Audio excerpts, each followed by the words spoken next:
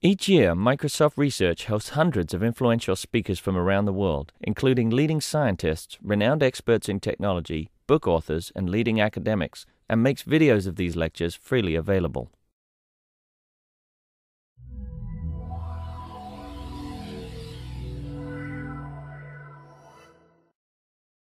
Education by getting a degree in physics from Princeton, and then you eventually saw the light inside of computer science, a much more interesting area where you got a PhD at Princeton in 1993. Since then, he's been doing work on programming languages and infrastructure, and we're going to hear talk today about some work he's been doing in Harvard. Great. Well, it's fun to see so many familiar faces. I titled my talk a low-level approach to programming language infrastructure. I want to sort of suggest to you that the language infrastructure I have in mind is really what we want to support research. And I'd like you to be thinking that your research in language we hope, is driven by new ideas. These find their way into languages as features. And then there's a critical point where we want to actually be able to build things and play with them. And so building things and playing with them being much more fun than discovering facts about physics. And in order to do that, we have to have implementations. And what we need from our implementations is something that's good enough that programmers will actually use the features that embody the interesting ideas. That's sort of the end goal of language research. And unfortunately, this often means that we have implementations that require a lot of engineering. And so the path that I'm pushing in my research is try to find ways of building infrastructure that's reusable so that we can do that engineering once and then take advantage of it for exploring lots of different ideas. Now, the word infrastructure is used pretty loosely in the community, but I think the modal definition is really something like this, where you're thinking about fairly old languages like Fortran or C, putting all of your emphasis on optimization, maybe a little bit of emphasis on architectural exploration. And that's been the sort of picture of compiler infrastructure for at least 20 years. And I'm happy here if you want to sort of cross out C++ and put in C# or Java there. But the story is primarily from the compiler community, primarily about optimizations. There are other language infrastructures around. A big one done here, of course, the Java virtual machine. And these give you a lot more stuff than just an optimizer.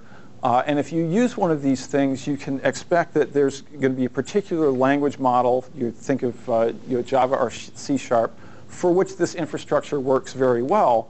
But the reason that it works well is that there's a lot of stuff built in.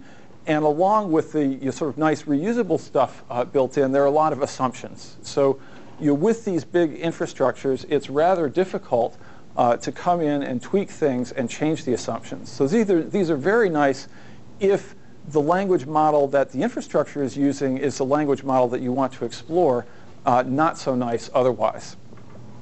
So when I'm talking about infrastructure, I really want to have reuse in mind. So the problem that my students and I are trying to solve is to let you pick the programming language of your choice and the machine of your choice, and we'll do our best to help you get a quality implementation of that language on that machine. And today I'm really going to talk just about the language end of things and what we're trying to do to build an infrastructure that can be reused with many different languages. In thinking about this, what has come to the fore for us is the other part of this title, which is what's the level of abstraction at which you build your infrastructure, and how does a level of abstraction affect your ability to reuse things?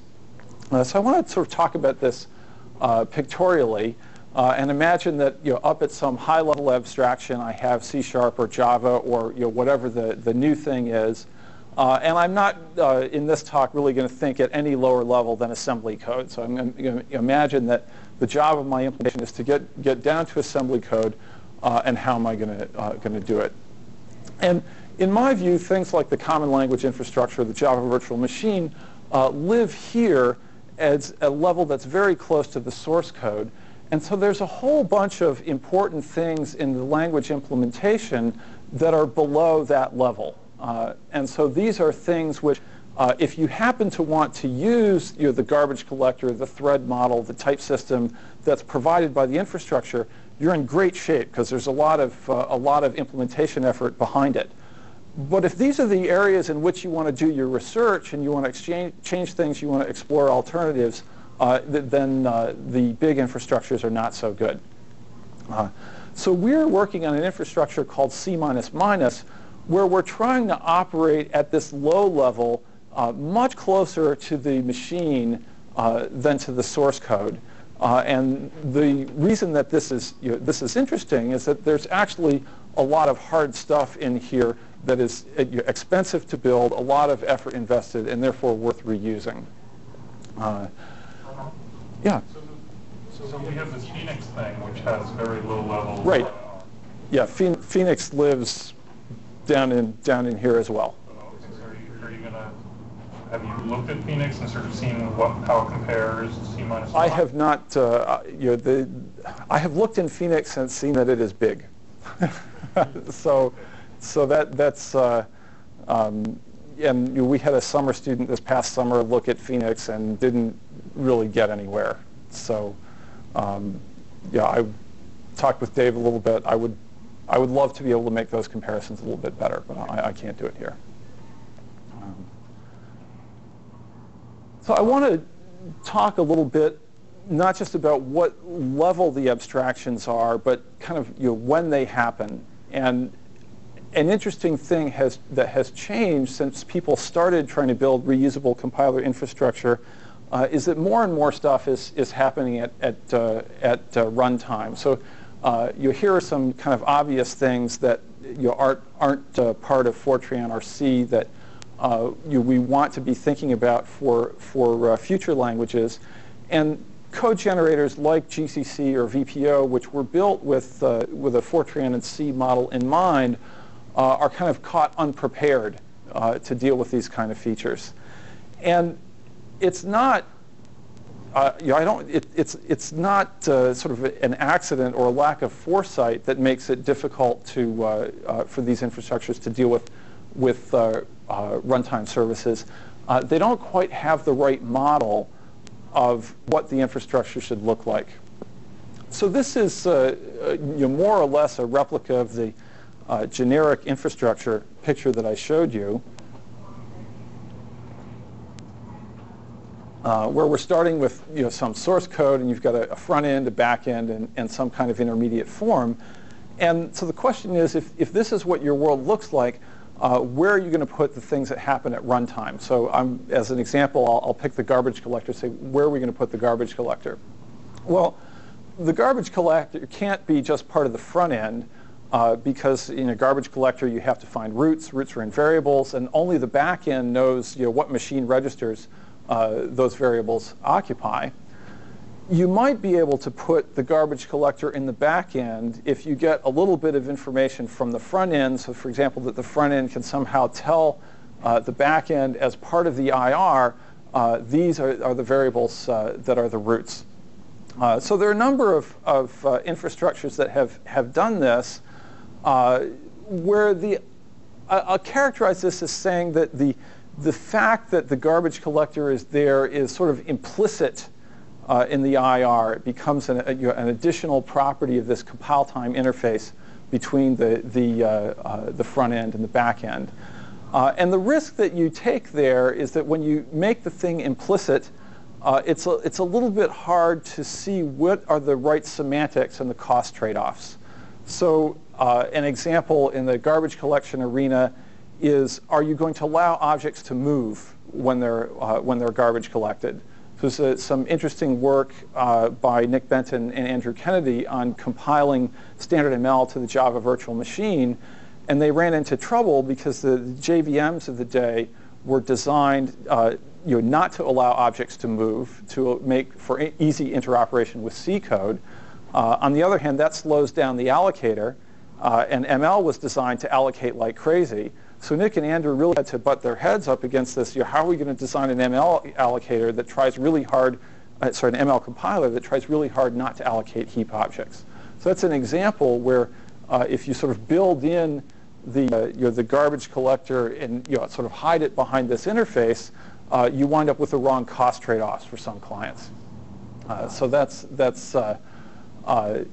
sort of the message here is that every time you build a sort of big piece of infrastructure, you're forced to make certain decisions, and those decisions are going to be good for some clients and not for others. So we're trying to figure out how to be a little bit more nimble than that and put together an infrastructure that can be usable for more clients.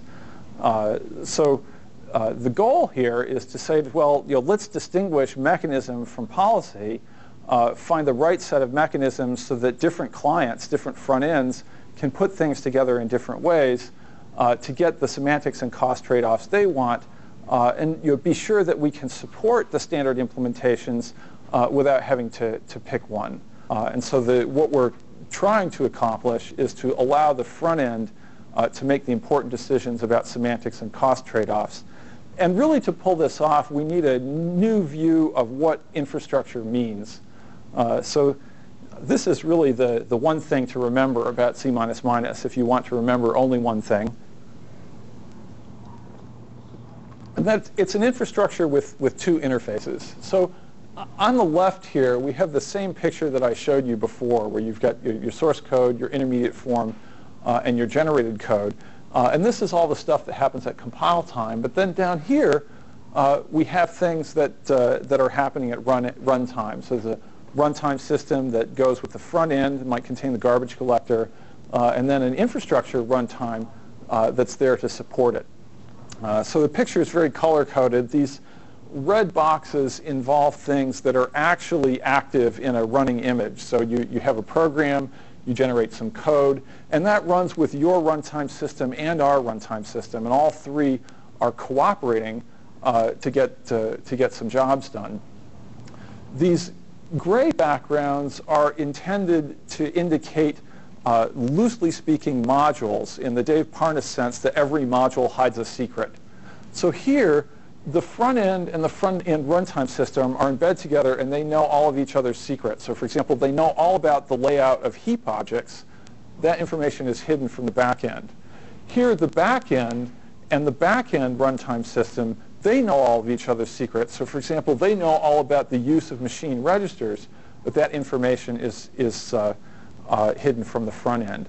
So to achieve this kind of separation of concerns or information hiding, we need not one interface, but two. And there's a compile time interface that looks very much like your typical low-level intermediate code. And then also the runtime interface, which you can think of as sort of exposing just enough of the back-end secrets that the front-end runtime system can do its job. So because this is a new idea, I want to sort of give you a quick scenario for a problem that I hope will be familiar. It's the problem of allocating and initializing a new object. So a popular implementation strategy to do this is to try to inline some of the allocation and initialization. So you might generate some C++ code to see if you've got enough room for a new object. If not, call the garbage collector. Once you know you're OK, you're going to advance an allocation pointer, reserve space for the object, initialize fields, and do all of that in line. So that's being generated code from the front end. Then the garbage collector is going to live in the front-end runtime system, do the usual things of scanning roots and reclaiming memory. But in order to scan roots, the garbage collector is going to build on the C++ runtime interface. And so that's going to give it the ability, for example, to grab a call stack, look at each activation, and in each activation, find those local variables that have been marked by the front end as roots. And so that's a sketch of how the runtime interface, generated code, all fit together to get things done. So what we are trying to accomplish is to support multiple languages, each with its own front end, garbage collector, your runtime system, etc.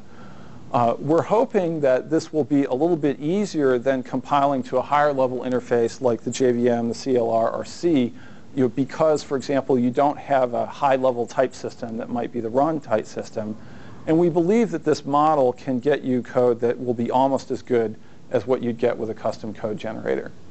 And I want to emphasize that although we've been spending enormous amounts of effort on implementing this system, the real intellectual problems here are problems in interface design. How do we separate concerns and introduce an abstraction layer that lets us get good code and also lets us get reuse? So that's the set of problems that we're trying to solve. And really the key idea in the solution is that the infrastructure should have two interfaces, the compile time and the runtime. What I'm going to do in this talk, I'm going to give you a very sketchy overview of C++, both the compile time and runtime interfaces. And then I'm going to show you two case studies so you can see, does this story play out nicely? Is it possible to provide low-level mechanisms that are reusable? And then, because there are so many great people here who know a lot about this stuff, I want to tell you about what I think is our most important open problem. And with luck, while I'm here, I'll get a chance to talk with you about some of you about the issues and ways we might tackle that problem. So I'm going to start with this overview. C++ is a language rather than API, which distinguishes it from many other infrastructures. There are a couple of other reasons for this. One is that the community has better tools for specifying what a language means and how to use it correctly. We have lots of things for formal semantics. We're not quite so good on the proper use of APIs. A language is also easy to use in a sort of purely software engineering sense, not necessarily in an intellectual sense, but this allows you the freedom to pick any tool chain you want for the front end. All tools can generate ASCII programs, and so you're not tied to a particular implementation language in which an API might otherwise be expressed. The picture is not all rosy, however. There's a price to be paid, and the primary price is that there are no upcalls. When you've emitted a program and handed it off to the C++ compiler, we can't sort of go back and ask the front end questions or ask the front end for resources. So there's some places where the interface is more complicated than we'd like it to be, because any information that we might want to have really has to be present right there in the program. So that's the overall structure. Something that I personally have worked very hard on is to make sure that a C++ program has a semantics that's completely independent of the target machine. This is not the same as saying that you're going to generate one C++ program and run it everywhere. So one of the ways we make this meaningful is that a C++ program has an explicit byte order and explicit word size. And you shouldn't expect to run it efficiently on a machine with different byte order or word size. It's got a very low-level type system, which I'll sketch for you. And you can think of the language as being structured basically in two parts. They're the things that you would find in an assembler to do with your data, imported and exported labels. And then the code is a bit more like what you would find in a compiler's intermediate form. So despite the name C++ is not a subset of C, I think the name is really more marketing hype than anything else. So here's the C++ program that runs on more backends than any other. We have a number of incomplete backends. There's the explicit byte order. We have some imports and exports for printf and main. This is initialized data labeled with H.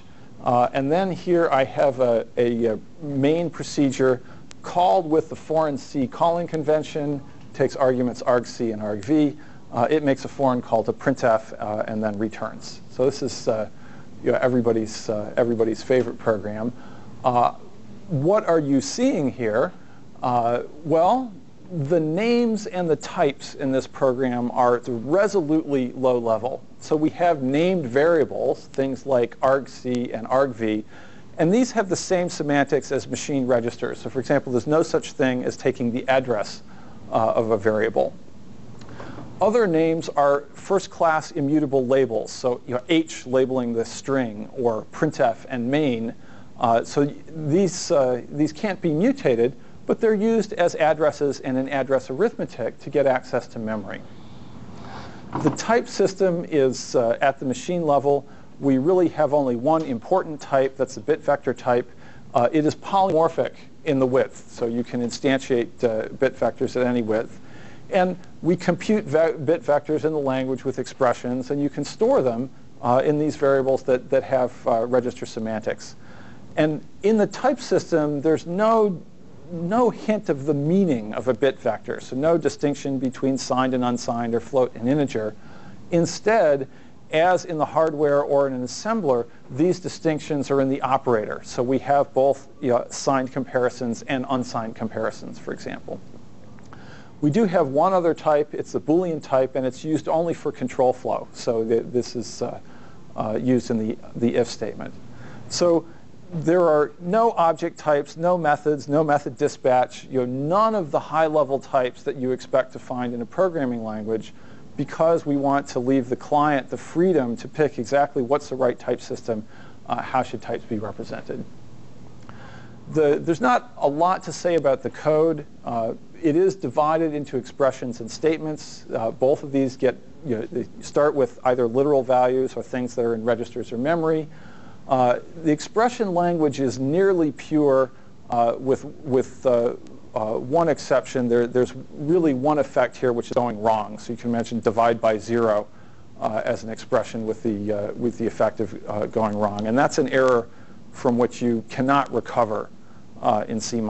So if you want to let the hardware detect this from you, you have to live in the statement world, the world of control flow.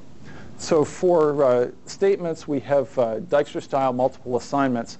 And then we are rich in control flow operations. So we have conditionals. Go-tos are computed with these first-class labels. We have both call and explicit tail call. And then we have something I'll talk about, continuation and cut to, which is for control flow between distant procedures. One of the things that we're trying to get at, which we're very close to, is that if you have a particular machine instruction in mind, you know what platform you're compiling for, it should be obvious to you what C++ write to get that machine instruction. And so C++ is expressive as long as we're willing to distinguish computation and control flow. So lots of fancy things we can do, but something like decrement and skip if 0 is something that we can't express because we divide computation from control flow. So that's what the language looks like. The runtime interface, I'm just going to sketch. I'll have you some details for you later. The idea behind the runtime interface is pretty simple, in that we want to be able to inspect and modify the state of a suspended computation. So if you want to think of computations executing on stacks, we can treat them as an abstract data type. So we can create new stacks, walk stacks. In any activation, we can expect and modify variables. The front end can leave notes for its runtime system in the source code, keyed by the program counter, so we can recover those through the runtime interface. And then we have some ways of unwinding the stack and transferring control to older activations further down in the stack. And I'll show you some examples of these things. I want to talk, since I'm talking about interface design, I want to talk about what is and is not hidden, and that is, where's the information hiding? What are we going to try to reuse? So one thing that these interfaces do hide is a number of facts about the machine. So for example, the exact number and kinds of machine registers. You don't need to know if the hardware uses special registers for integer multiply. Exactly which instructions you're going to pick to achieve some computation, that's hidden. More importantly, what's hidden is 20 years of PLDI and another 20 years of optimization research before that. So all of the sort of state-of-the-art register allocation, instruction scheduling, peephole optimization, and pretty much everything that you read about in the Dragon book in terms of scalar and loop optimizations. And we're leaning very heavily here on the work of Jack Davidson, who has really spent 25 years showing that optimizations that at first blush appear to be fairly high level can actually be done very effectively on very low level codes. So that's really the, in some sense, what are we trying to reuse in this infrastructure? It's all of this sort of optimization and machine handling stuff that you've read about, and it's really expensive to build. Now, there's some things that we're not trying to hide in the interfaces, and really the two critical ones are the representation of the high-level types. How are high-level objects or values represented on the target machine, and the control flow. And the reason that we're exposing these things is to enable the front end to make decisions about semantics and cost trade-offs. And I'm happy with this design and the design decision, primarily because these sort of representation things are really pretty easy to do in the front end. These are the things that you want to be controlling. How are my objects going to be laid out? Where am I going to have indirections in method tables? All of those kinds of questions. And equally, they are hard to reuse for multiple languages because different people want to decide these questions differently. So that's what C++ looks like in 5 minutes or less. And I now want to sort of examine, can we put together low-level mechanisms that will enable people to implement exceptions and procedures in the ways that they want to do. So there's a fairly big implementation space for exceptions. One space is continuation passing style, which exemplified by Standard ML of New Jersey. Popular one right now is you raise an exception by cutting the stack in constant time. That's the way Objective-Camel works. A long tradition of unwinding the stack frame by frame in the runtime system. I've used Polytechnic Modula 3 here because that's one that I've had my fingers on, so I know the details. And then there have been some other systems like Self, which generated custom code for unwinding the stack. So C++ supports all of these popular strategies, some more popular than others, in a single framework. And it does so by providing a set of low-level mechanisms that essentially give you access to two different cost models. And so I want to show you what are the cost models and the mechanisms that support them. So the first model is raising an exception in constant time. And we just want to view this as a general control flow transfer that transfers you not to a label, but to a program point within a particular activation of some procedure. And at the machine level, this is really simple. It says essentially, I want to change the stack pointer and the program counter, and bam, I'm in a new place. Now, we don't expose the stack pointer and the program counter, but we bundle them up together and provide this language construct called cut-to, which has exactly this implementation. This is very quick for things like exceptions or context switching, but as always, there are trade-offs.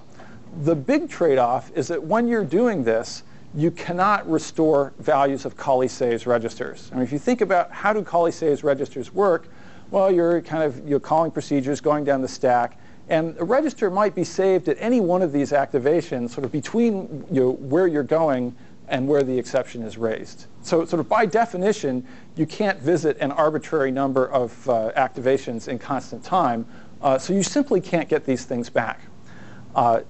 This means that not only are these no good if you raise an exception, but they're less useful in the normal case, because if they're live on a path that goes through an exception, those values are live. You can't put them in Cawley-Sayes registers.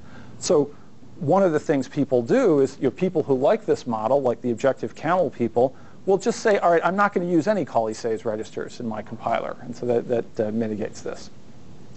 Another cost is that this handler actually has to be a dynamic value that contains the stack pointer and program counter you're interested in. And that means that there's typically a small cost, some few instructions, to capture this value when you enter the scope of a handler. So entering the scope of a handler is not free. So here's the other cost model. This is the one frame at a time model. And the idea is that I'm going to transfer control during an exception dispatch. by visiting activations one at a time and visit each frame. So you can do that through the change activation procedure in our runtime interface. And C++ behind the scenes will restore the call saves registers as you go. So in a single stack walk, you can restore the call saves registers, find the handler, and get to the point to which you wish to transfer control. What's the penalty for all this? The penalty is that raising exceptions is expensive. But this is what some language designers want. Some language designers have said it is okay to spend 10,000 instructions in the exceptional case in order to save one instruction in the normal case.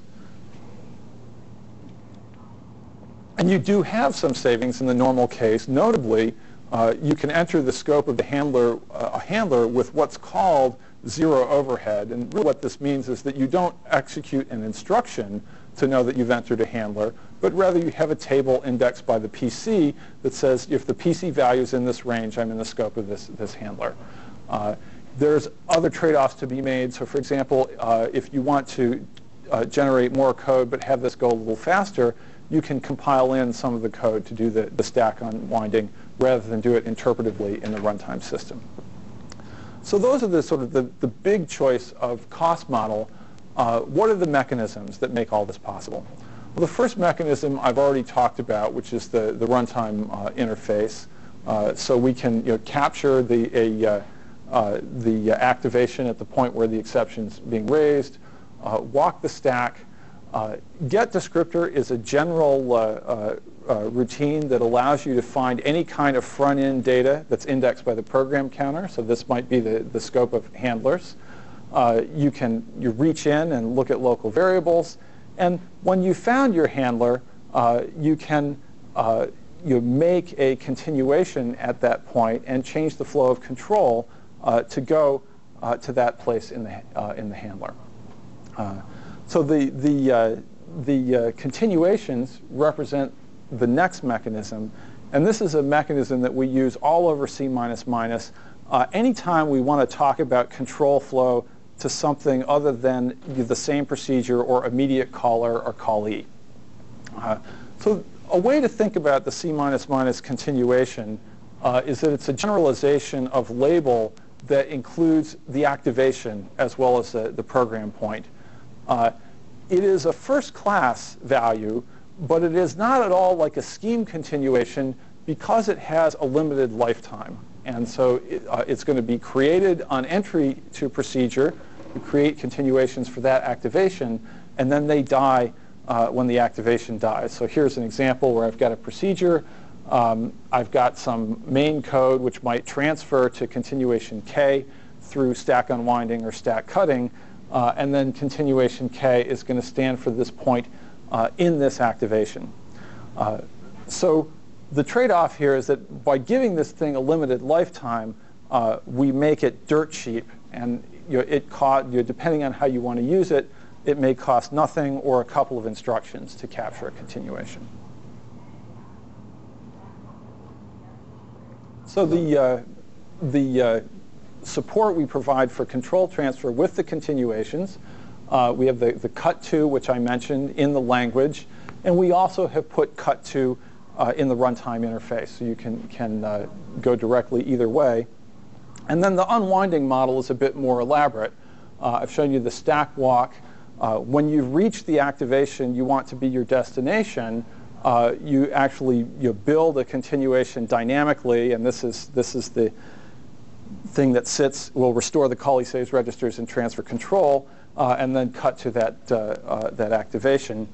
We also provide some language support for stack unwinding through something that has various names in the literature. You might have heard of multi-return point. You might have heard of vectored returns. You might have heard from alternate returns. If you're familiar with the original clue implementation of signal sort of frame at a time exceptions, that's probably the closest parallel in a high-level language. But it simply says that a call site can have multiple return points, and you can pick which one you want to go to. So the alternate return mechanism is very fast, and there's one privileged case, the normal return, which doesn't have any dynamic overhead. So how do we know about these multiple return points? Well, the third piece of mechanism is an annotation language that's used at the call sites. So every call site in every C minus program may have multiple continuations. And so the annotations identify what continuations are available at a call site, and they serve two purposes. One is just to tell the optimizer what's going on, where are the control flow edges, what's happening, so that we can optimize in the presence of these kind of exceptional control flow without breaking the program. And then some annotations will trigger the construction of tables, which are used by the alternate return mechanism or by the stack unwinding mechanism to support those things. So here's a completely artificial example showing you every possible continuation from a call site. So here I'm passing x to g, and I have the normal return continuation, which carries this value r. This annotation also cuts to k1, tells the compiler that it should put a control flow edge from this call site into the program point at k1, and it should note that flow along that edge does not restore the Colli-Sayes registers. So they get killed, and anything that's live on k1 at k1 will therefore be guaranteed not to be in a Colli-Sayes register at this site. The unwinds to produces a similar pair of flow edges, one to k2, one to k3. But these control flow edges preserve the values of Colli-Sayes registers. So it's OK for the compiler to have something live at k2 or k3 in a Colli-Sayes register. The also returns to, as far as the optimizer is concerned, behaves exactly like the unwinding to, but it does a little bit more work in order to build a table for the implementation of the alternate return mechanism. And then also aborts is a flow edge that tells the optimizer, we might abort this entire activation while suspended at this call site. So please put in a flow edge from here to the exit node. Now, you'll never write this in a program, because I can't imagine a situation where you want all of these mechanisms. Instead, you're going to be deciding sort of what is the right semantics, the right cost trade-offs for your interprocedural control flow, and you'll pick the annotations that go with the trade-offs you've chosen.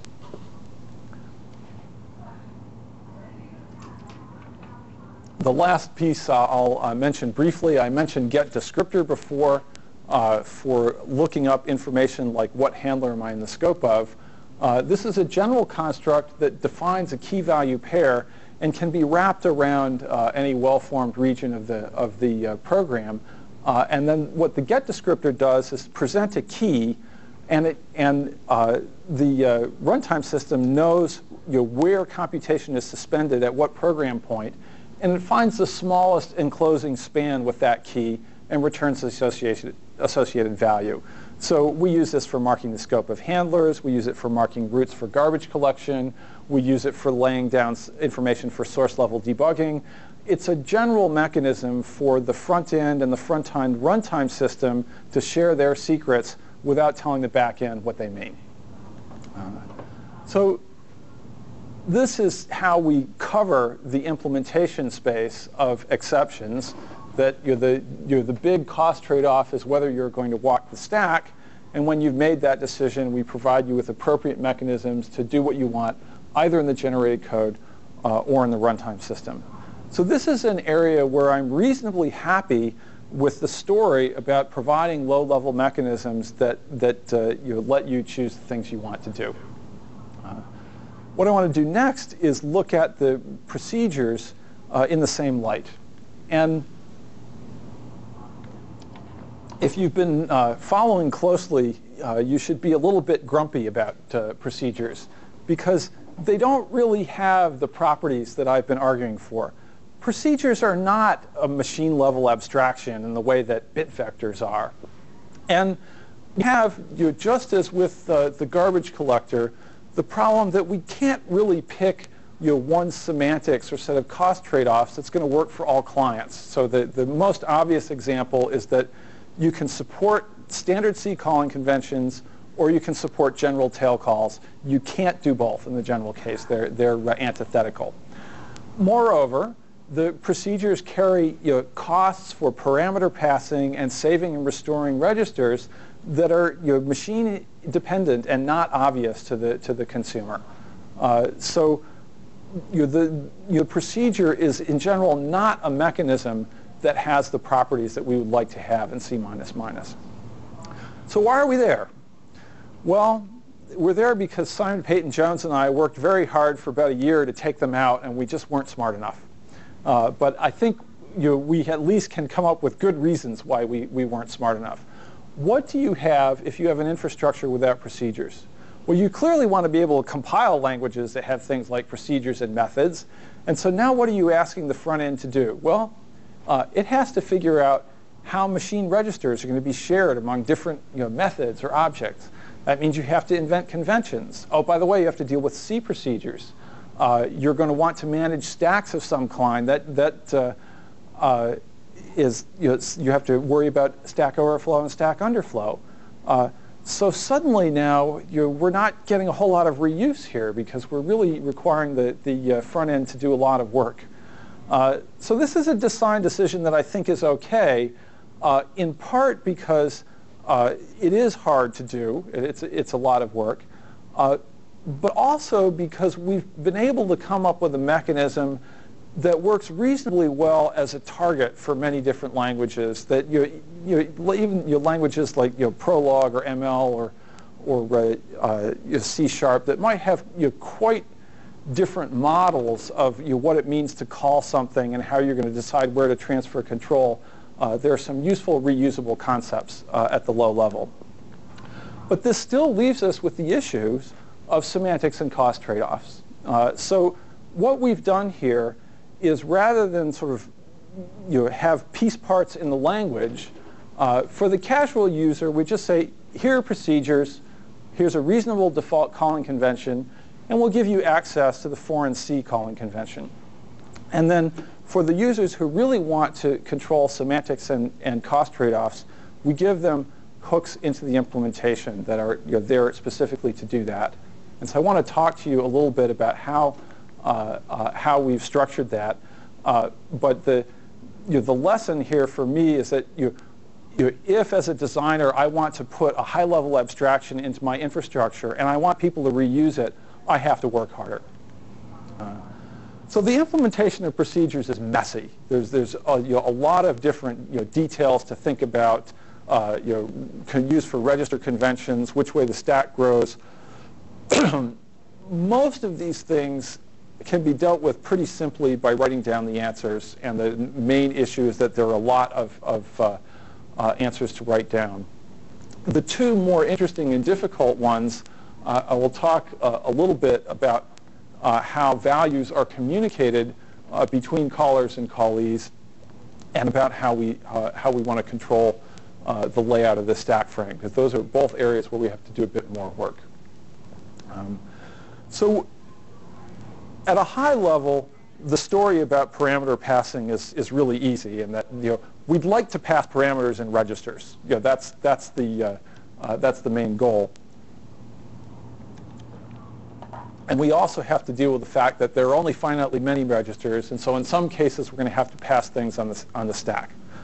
So all we need to do is figure out which registers we're going to pass things in, and we'll be good to go. Now, the C++ type system by itself doesn't provide any information that would allow you to decide, for example, whether something should go in an integer register or a floating point register. So in the call and return languages, each parameter and result is annotated with a kind. And to C++, the kind is an uninterpreted string. But you can think of this as capturing just enough information about the high-level type so that you can make a good guess about what sort of register you'd like to pass the thing in. And so three kinds that will suffice for an awful lot of machines are the empty kind, which you can imagine a general purpose register, the address kind, you can think of a 68,000 pointer register, or the float kind, you can think of a floating point register.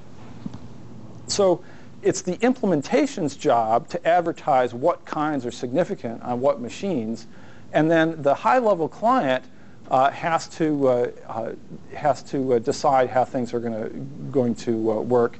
And it is pretty easy to take types in something like C and say, well, this is going to be a 32-bit value. That's part of the C++ type system, and I'm going to pass this with the empty kind, or the char star, 32 bits with address kind. Floating values are going to have float kinds. So this is the big step that's going to be potentially different for different targets and have to be redone.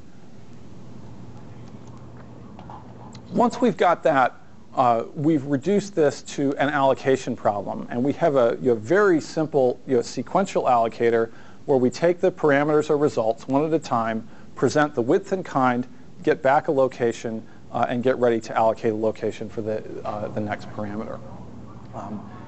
What's interesting that we've done is to put together a little language for composing allocators that gives us the ability to do a lot of different strategies as well as support the standard calling conventions. So I'm not going to show you the language, but rather just a couple of examples. So here's the parameter passing convention for C on the Pentium. Everything gets widened to a multiple of 32 bits, and then they all go onto the stack.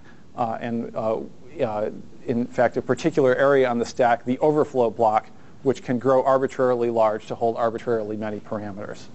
So this is something that our compiler reads at startup so that it knows what the foreign C calling convention means. And if you want a different calling convention, you just provide it different code at startup time. You don't have to rebuild the compiler. Here's the C return convention, which is a little more interesting. There's a choice stage here that for results of floating point kind are 80 bits wide and get returned on the top of the floating point stack. And any other result is widened to a multiple of 32 bits and is either returned in register EAX or EDX. And there's no overflow block here. So if you try to you return multiple results or you run out of registers, the compilation will fail and say that you've gone past the calling convention. The C calling convention does not support the return of multiple results. What's A dot? Sorry, A dot is the module that holds all of the combinators for the staged allocation. So this is just a. Yes, the little language for specifying conventions is built into the compiler, and then. The particular A module. I mean, I could write my own D, but. Well, so the A module is the. If you see what's in the A module, it's things like you widen, you use registers. This is the always true predicate choice. There's no. It's just a combinator language. There's no actual. The calling convention content lies in how the parameters are used. So what this is doing is registering the C calling convention with the x86 backend. Does that answer? I think that means I can just think of A dot choice and A dot widen as just being keywords that have. Yes, you can absolutely think of them as keywords. Yeah. Why that's beeping? Ah, it's beeping because my class starts in 5 minutes. Luckily, someone else is teaching it. So here's a picture of a more complicated calling convention. This is the alpha C calling convention, which uses both floating point and integer registers. But when it drops something in one of these registers, then sort of labels the other one saying, I don't use this.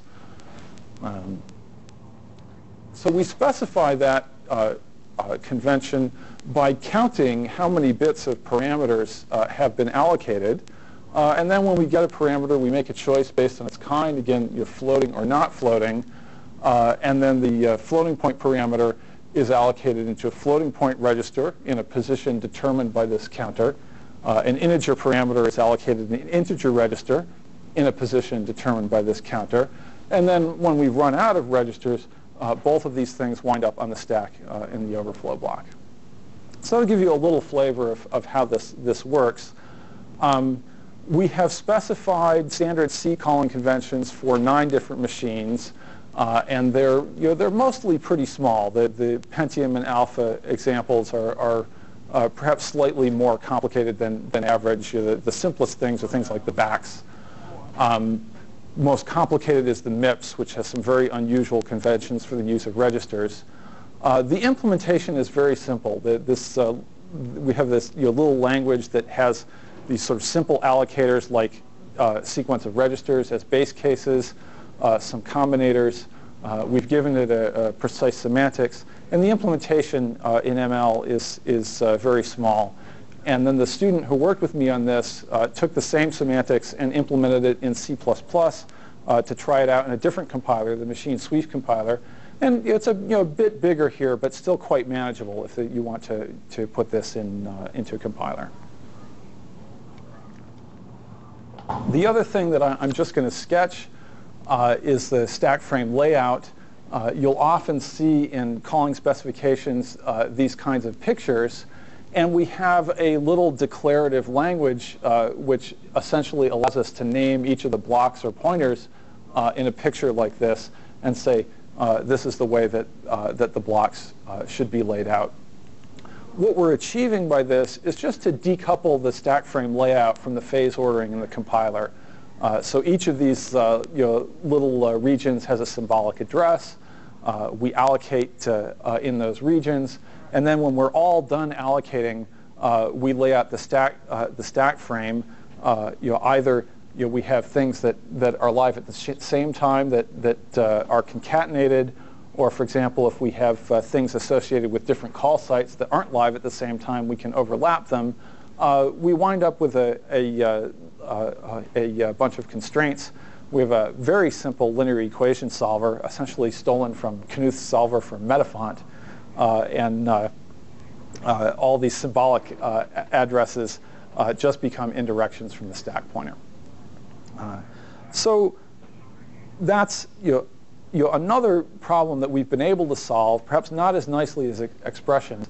And as I said at the beginning, I want to tell you about what I think is the most important problem we have left, and that is what do we need to do to support concurrent languages in reusable infrastructure? So there are a lot of interesting problems here, probably more than we can handle by ourselves.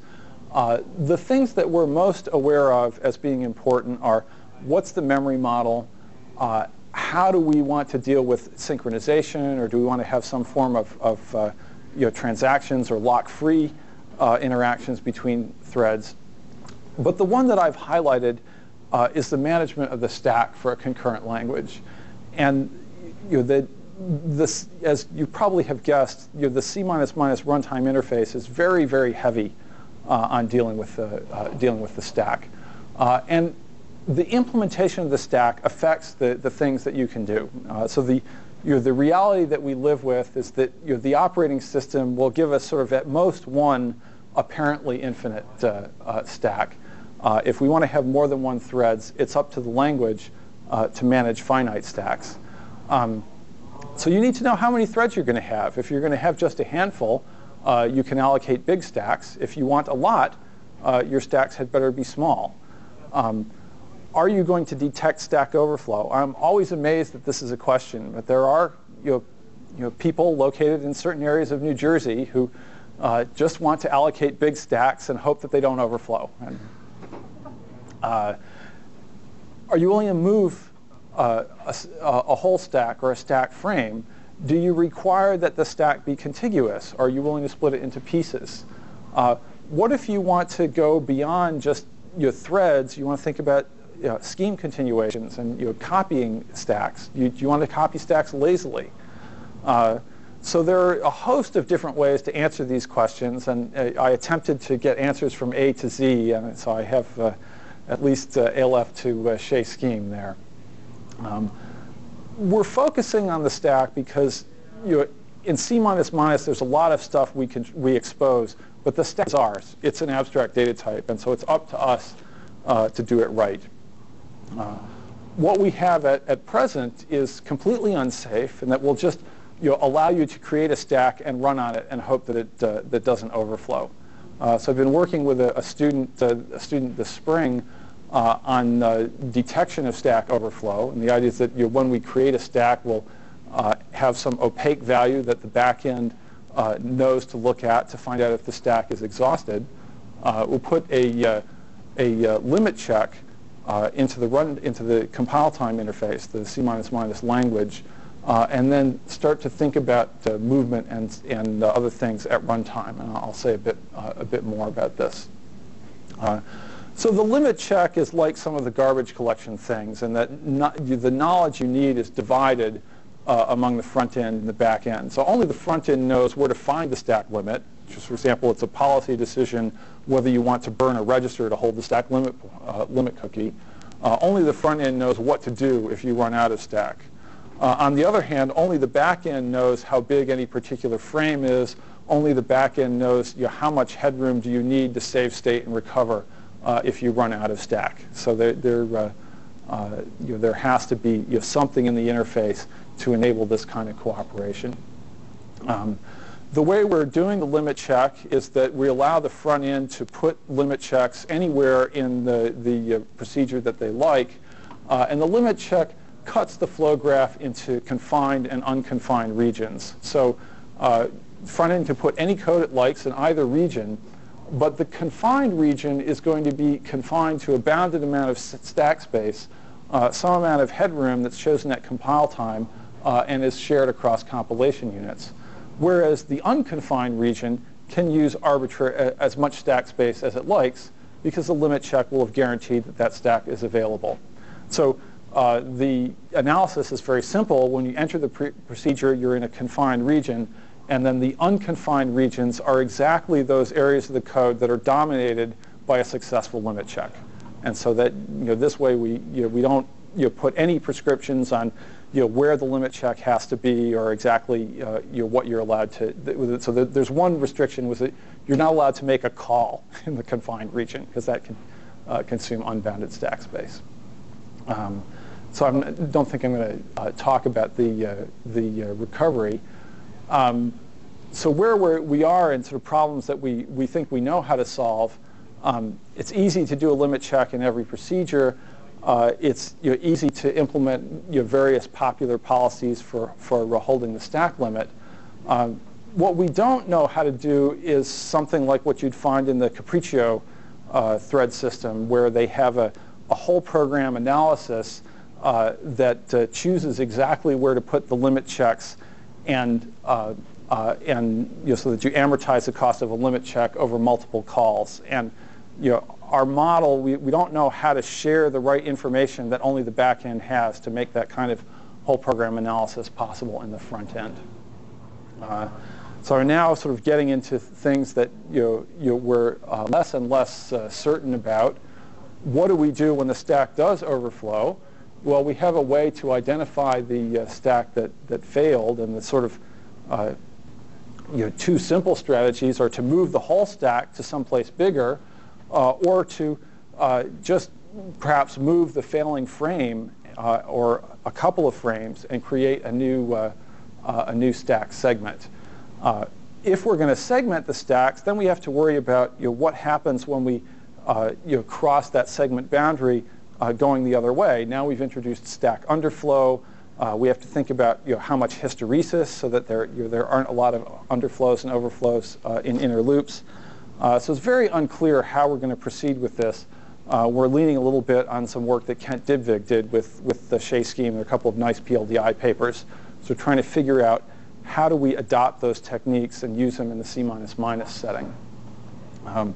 So now I get from things that we sort of have some ideas here. This is now the complete pie in the sky slide. And so this is what I'd like to do, and I have no idea how to do it.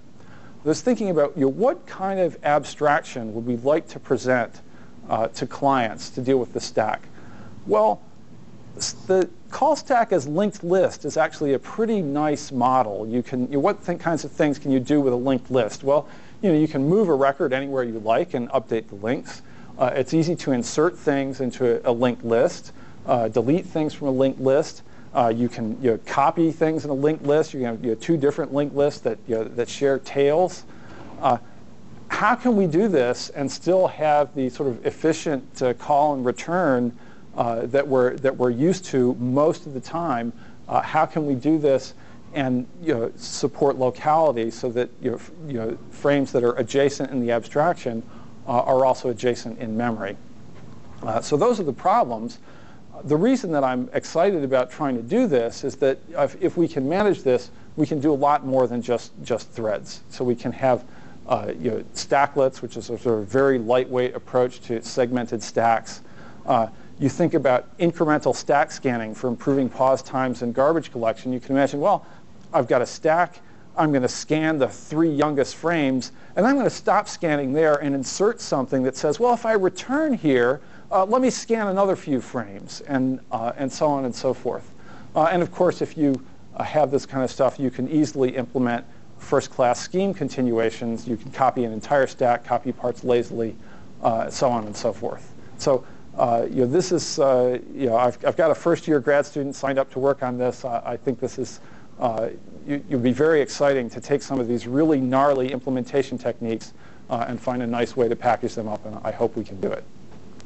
So our thinking on concurrency is that we acknowledge the memory model and synchronization as interesting and important problems, but we really feel like our challenges with the stack, particularly overflow and underflow, and as far as the compile time interface, I think the limit check is a necessary step and one that will do a lot for us. And then there's this very fuzzy goal of saying, well, can we make the stack look like a linked list? So that's everything that I wanted to tell you about.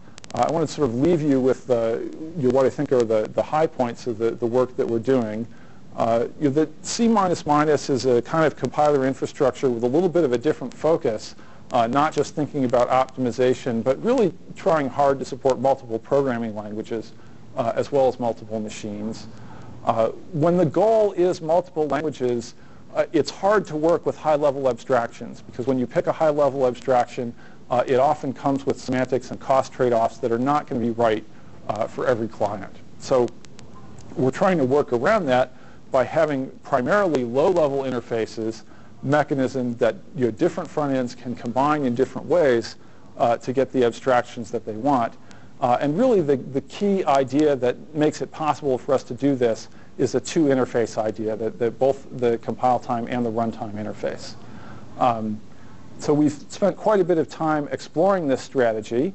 And for exceptions, it works pretty well. I haven't talked about garbage collection, but it also works very well in that setting.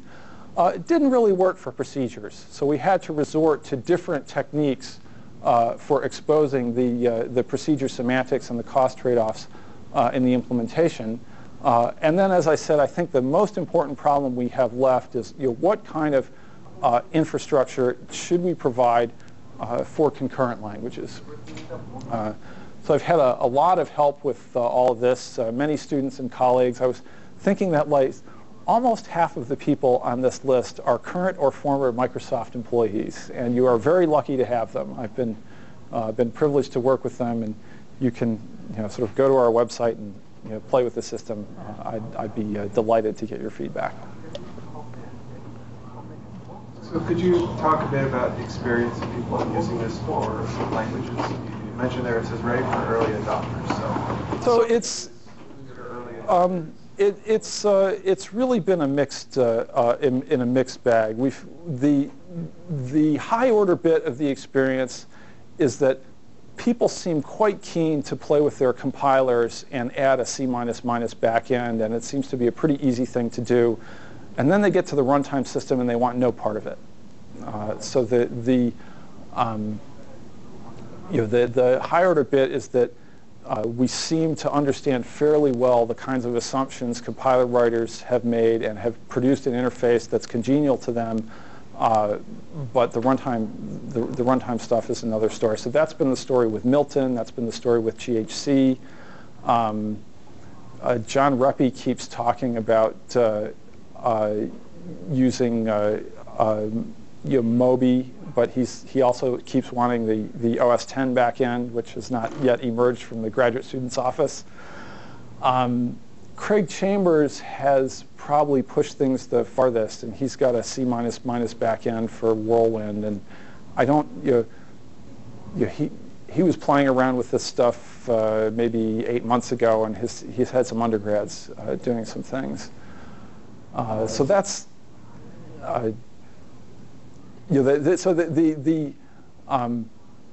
the one thing we really learned is that if you already have a big runtime system, it's going to be a lot harder than we thought to port it to C++. And that's sort of scratching our heads and figuring out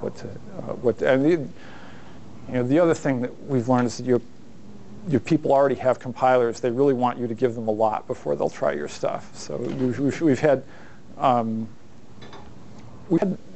also some odd things that from people I don't know, and so it's hard to evaluate what they're doing. So there's a guy at Johns Hopkins who's starting to use C++ as a backend for a new language he's doing from scratch that I don't understand. And I've just had this barrage of questions about various design decisions. There are some people in Kansas who are trying to use C++ as a front end for a hardware synthesis language. Again, I don't quite understand what, this is not what we intended, so I don't understand what leverage they're seeing there. So I'm curious. So you mentioned one obstacle, which is just there's so many large runtime systems, it's difficult to port it to C++. But is there something? I mean, that's sort of a sociological thing, which is that anybody's got a large artifact is going to be reluctant to modify it unless there's some substantial way for them. Do you think that are we still sort of struggling with the right abstractions, or is it the implementation efficiency of you can provide these abstractions, but they're not as efficient as No, I think we're still struggling with the right abstract. So the other the people in our community who want to do things that really scale and they can. So there's I've probably heard from 4 or 5 people that says, "I'm eager to try it once you solve the threads problem." And that's a case where we really don't know what the right abstractions are. There's some other things we've learned in the noise. So, for example, in the C++ interface says that the front-end runtime system can ask about any variable in the source code. So we did some experiments with Milton, with the Craig's front end. I had a student do these this summer. It turns out that on average, at the average call site, 97% of variables are dead.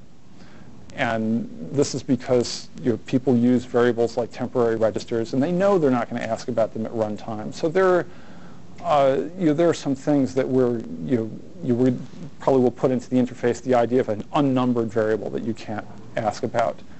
There are some other things where people think there's some efficiency gains to be had. It's like, well, I just care about these group of variables, and I don't want to refer to them individually. I just want to be able to iterate over the group. And the obvious thing there is the roots for the garbage collector. And there's some nice papers in the literature that says, well, if you just know these things are in a group, you can make sure that when they're spilled to the stack, they're in adjacent locations. There are other games you can play. These are kind of in the noise, I think, in terms of your little performance things. The real the real open question is, how does this correspond to the existing structure of the compiler? And so there've been a couple of classes and students who've just built toy compilers from scratch on top of this, and they're very happy. But that wasn't the only audience we were aiming for. Simon and I have worked on GHC. Went through one convulsion about 2 or 3 years ago, and we're starting a second one. We were doing these big refactorings of GHC's back end to make it fit better with C++. And Simon is ecstatically happy because he sees big improvements, what he perceives to be big improvements in the structure of his compiler at each iteration. But I'm a little discouraged because I see how far we have to go. And when I look at the structure there, they've got a runtime system that's almost 40,000 lines of C code. And when I look at the structure of that and trying to figure out how to make that play nicely with these abstractions where those abstractions were not designed into the runtime system. So I don't know if this is ever going to be useful for legacy systems. Just don't know. It's possible, but it's definitely going to, it's definitely going to be more work than I expected. Thanks for the assessment. It's useful to. We're thinking about factored runtime systems, so it's useful. Yeah, I think there are really interesting questions in runtime systems, and if you think about that, that picture that I had, security model, threads, garbage collector, type system, all these things that are above the level of C++. Well, you'd really like to get some reuse in that domain as well. I think there are a lot of interesting things to think about there. You mentioned you have these two interfaces, essentially, the code and the runtime system. You mentioned an ASCII interface to the whole thing. Certainly that would be for the program part, the left side of it. Right, that's right. What about the right? It's a C API. It's a C API. So our hope is that if your runtime system might well be written in C or something that can call, but it is a risk. So I was talking with Jan Vitek, who used the MMTK, this sort of nice garbage collection toolkit that Steve Blackburn and others worked on. It's written in Java, and I'd love to hook that up to C++, but it's just not clear to me that it's going to be possible. So I don't know how that's going to play out. If we were living in the Windows world, I'd make it a COM object, and that would be a better story. But we didn't want to live just in the Windows world.